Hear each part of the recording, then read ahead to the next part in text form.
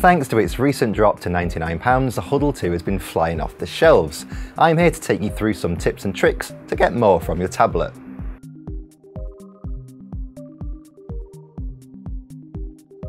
Tip number 1, update the firmware on your Hudl. This is really simple and should make sure everything's running as smoothly as it possibly can. First of all, just quickly hit the settings icon, then scroll all the way down to the bottom where it says About Tablet. Click that, and then it's just a matter of hitting Hudl Updates. What will happen is that it will scan the internet for the latest version of the firmware, and then it will update it, and as soon as it's done, it will reset and you'll be ready to go. Tip number 2, be sure to set a password. Obviously very important on any mobile device that you intend to take outside the home. To do that, again, you go into the settings menu and then scroll down to where it says security. And then have a look at the top option there where it says screen lock.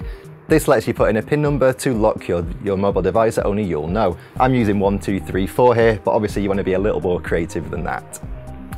Tip number 3, use the child safety mode if you intend your kids to use the tablet. Clearly, Tesco made the Hudl 2 to appeal to the whole family, and sure enough, it's put the child safety mode on the home screen.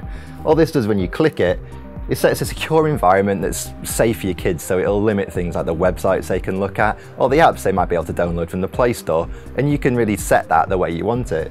To create one, you just hit the plus button there, set a passcode, and then it'll basically take you through to the child's sort of safety mode home screen, and they can use that to the heart's content. It's got things like games and all sorts of little bits and apps they can use in it.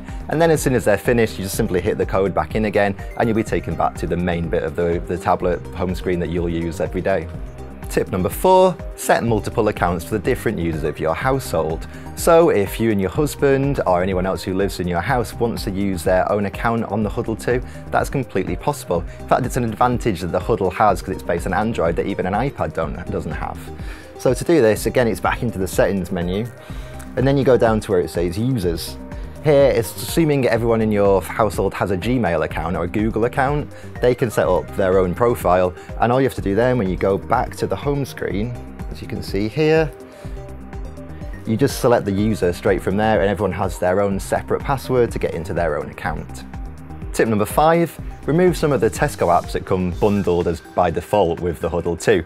These generally just take you to Tesco's websites and trying to get you to buy things. It's generally a good idea to get rid of them if you don't want them around cluttering up your home screen. So to do this, you go into the Google Play Store because you need to get an app called Google Now Launcher. So once you're in the Play Store, simply hit the magnifying glass up there to do a search and type it in, Google Now Launcher. I've already installed it, but basically it'll find it and you click install. That's all you have to do. If it tells you to install any additional apps or anything, just click yes for those and accept those and update them as necessary. So with Google Now Launcher installed, what you want to do is go into your settings menu once again. And then at the top where it says home screen, you can then select what launch you want, and this controls what apps and such you see on the home screen. So we want to set it from my Tesco to Google Now Launcher, so I'll click that. And then if I press home, you'll see that instead of Tesco apps, I've now got Google apps here, I've got my Google Drive here, and everything Google. You can still find some of those other Tesco apps that might have come in useful though. For example, the child safety mode we discussed earlier. To do that, just hit the apps menu there, and you can see that the child safety mode is there. And you can find every other app you might want, including the original Tesco apps that are here. And if you want to change back, you can once again just go back to the settings menu, like so, and just go to home again, and then you can just flip back to the Tesco one if you want to. Okay, so that was our 5 quick tips to getting more out of your Hudl 2, but of course there are so many more apps and other settings you can apply. So if you've got a favourite way you like to customise your Hudl 2, please let us know in the comment section below. Click on the following links to access our Best Buy tablets, see all our tablets we recommend under £100, and see our Best Buy smartphones.